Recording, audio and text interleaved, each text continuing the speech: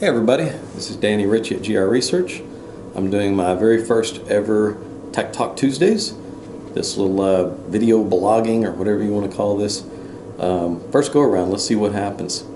Today I'm going to be doing a follow-up to Ron Bernay's Frequency Fridays that you can see at New Record Day. He went over a nifty little trick on getting people to move their speakers well out into the room in order to achieve the best imaging and soundstage layering that you could get from them.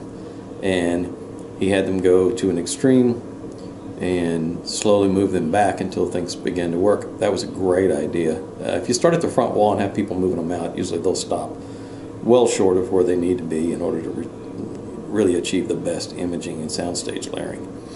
So we're going to talk about that a little bit. We're going to just start off with speaker placement. We're going to talk about room treatment.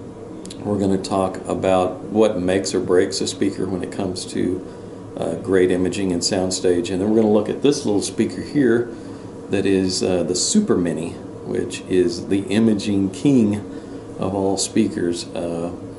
It's going to be an interesting one to talk about. And then we're going to follow up with why that's important. Why do we spend so much time and effort looking at imaging and trying to achieve the best imaging and things like that. So to start with, speaker placement. Why is it so important? Speaker placement determines everything as far as the soundstage. If you've got speakers a foot off the wall, they're always going to sound like they're playing a foot off the wall. Everything is always going to sound like it's playing from the wall forward because the output of the speaker, the lower wavelengths are going to wrap around the speaker. They're going to hit the wall. They're going to reflect forward. They're going to be part of the on-axis response in a slight delay. It's going to act as a slight time smear.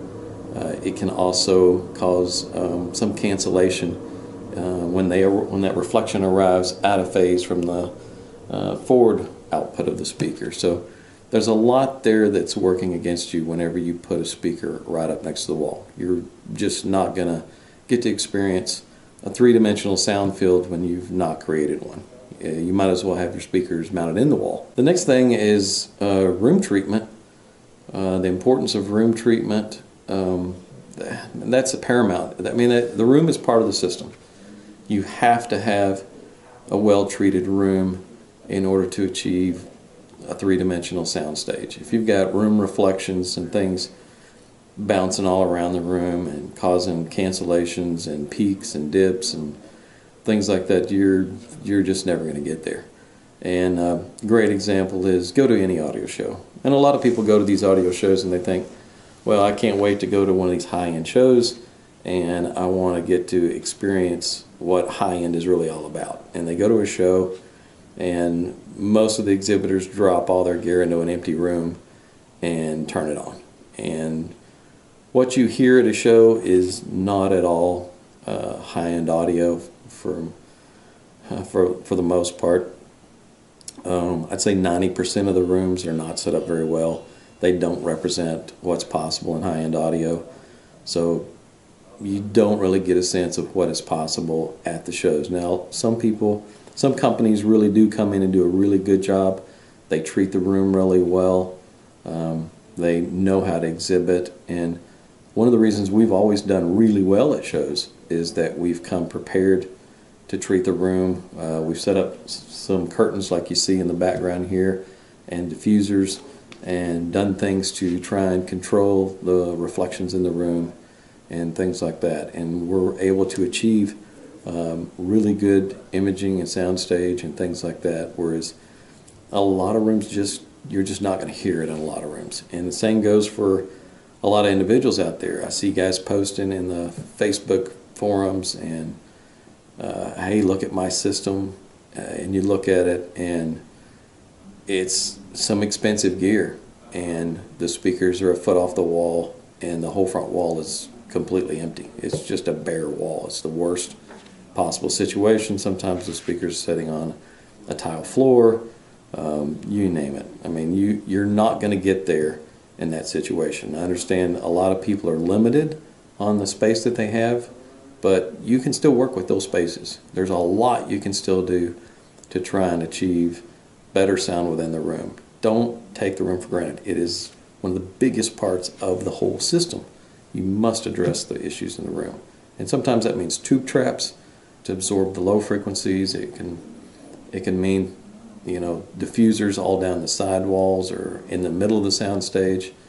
Typically in this setup here, there's a large diffuser right behind the curtain that helps in the middle of the soundstage. All that stuff is really important if you're really trying to get to that next level. And the other thing we want to talk to you about is what really makes or breaks a speaker in terms of imaging. What are the things that are killing it? A lot of speakers truncate the spatial cues that are in the upper frequency ranges. They smear those. They're not clear. A lot of the problems often is because of low quality capacitors or cheap capacitors. Capacitors have a tendency to hold the signal and then release it in kind of a smeared effect, and it truncates a lot of those spatial cues. And a lot of what we do when we're designing speakers is we're comparing different components to see what preserves the soundstage and the imaging or what degrades it. And there's times we have a pair of speakers that we're trying two different crossovers on.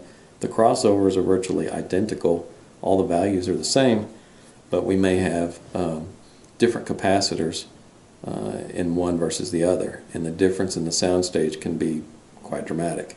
One may be a lot flatter and the upper registers a little softer, whereas the other may have a more expansive soundstage, cleaner detail, things like that. There's a lot that can be achieved there. The wiring, the inductors, the connectors on the back of the speaker, all those little things really add up. And also, if you don't have a speaker set up to where you can hear those things, you're not going to hear those things. If you've got a speaker setting a foot off the wall and you're thinking, wow, I've just heard that these new speaker cables really improve imaging and soundstage layering, or you're not going to notice it. You're not going to get that much out of it because you're too bottlenecked by the room and the way things are set up and the limited amount of treatment.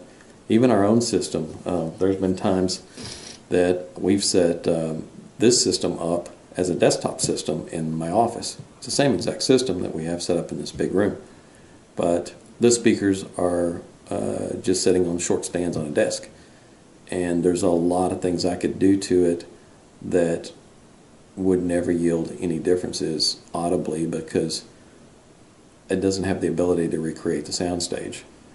Whereas once you have something set up to where you are recreating that soundstage, then those little things that you might change are very noticeable. Tonality may not change. It may be completely flat, you know, as far as the way it sounds. Either way, you'll change capacitor in and out, or other different things that you're trying, and if it's not set up to where you can hear it, you're just not going to hear it. Versus if you've got it set up properly, you could really notice those differences. Like this speaker here, for instance, this is what's referred to as an open baffle speaker.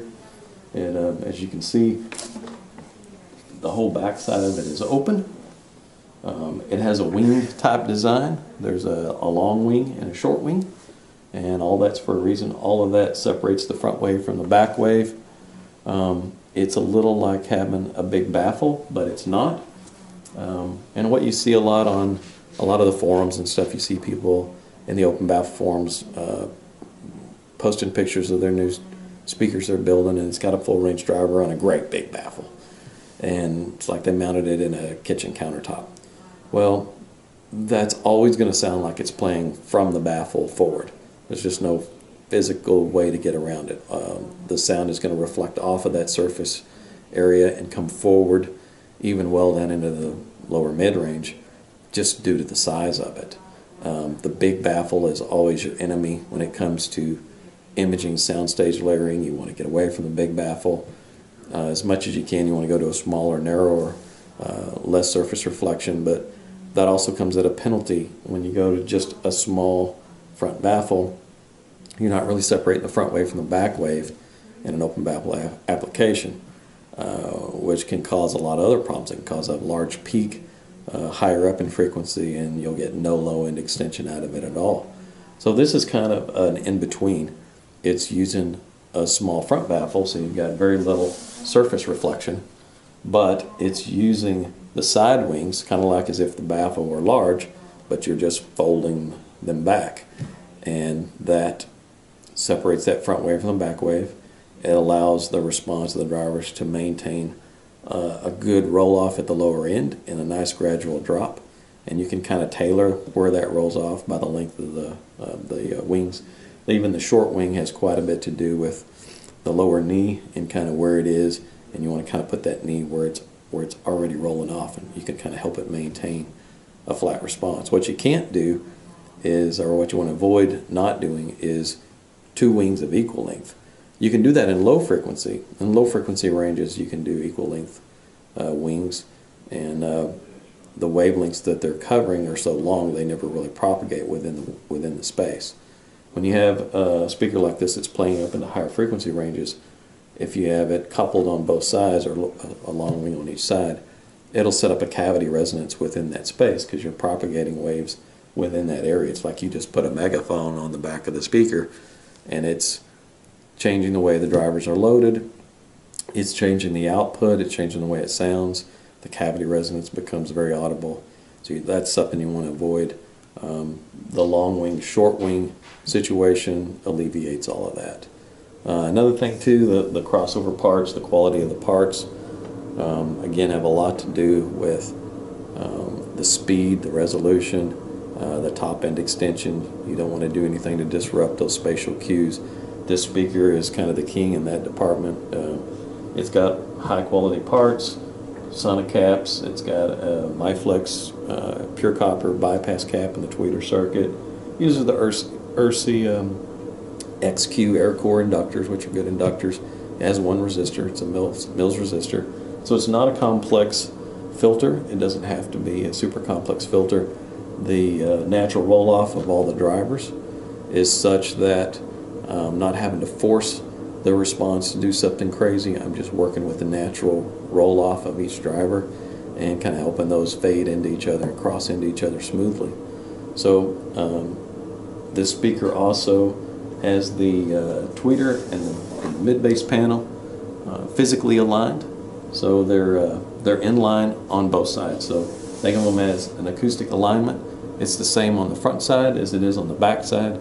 So when you walk around the speaker, it sounds almost the same on the back as it does on the front, which means that it's creating an even room response throughout the whole room, and that's really important to maintain good imaging. You want things arriving in time and in phase. You don't want things arriving out of phase. And along with the minimal amount of surface reflection we have here on the baffle, and the fact that it's in an open baffle and it's so transparent, these things image like crazy. I mean, depth of soundstage, placement of images within the soundstage, the layering, things like that are just extraordinary because there's no box. The surface reflections are so minimized, it's high quality parts throughout.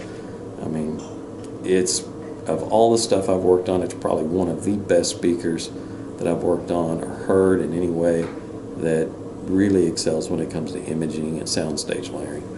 And then lastly, why do we feel that's so important? I mean, why are we working on imaging and soundstage so much? Other than, of course, it's great to hear it played back and to hear that three-dimensional sound field. But as an engineer, we really put a lot of effort into maximizing that and working with that. And we have to have a system set up like this to where we can hear it. There may be, for instance, different DACs that we're trying, and if the speakers were up against a wall in a plane, you know, to where you really don't hear a three-dimensional sound field, two DACs may sound almost exactly the same. But when you have it set up on a system like this where you can actually hear the layering and stuff in the soundstage, then that stuff becomes real apparent. Another example, I had a preamp, Dot Audio battery-powered preamp that the resistors are all PRP resistors. And they're a good quality resistor. They were 50 cents to $1 a piece. And we replaced all of those with the naked Boucher resistors, which are $6 to $8 a piece. So $180 upgrade resistors. The difference was astounding. Better clarity for sure, but wow, did it open up the soundstage, and the layering within the soundstage improved. And those are things that you will not notice if you have a system set up to where it's not going to reveal those things. It's really important from an engineering standpoint that we can hear those things so that we can produce better products for the consumers, so that you will then hear those things and enjoy them. If you haven't had a chance to really hear a sound system that really reproduces imaging and layering, I highly recommend finding yourself that opportunity. If you ever want to come to Texas, you guys are welcome to come by and you can hear something firsthand. That's all for today. If you have questions, put them in the comments section, post them on Audio Circle in our forum, and give me your feedback and your questions. We'll see how this goes, and if it works well, we'll continue doing it. Thanks a lot. Have a good day.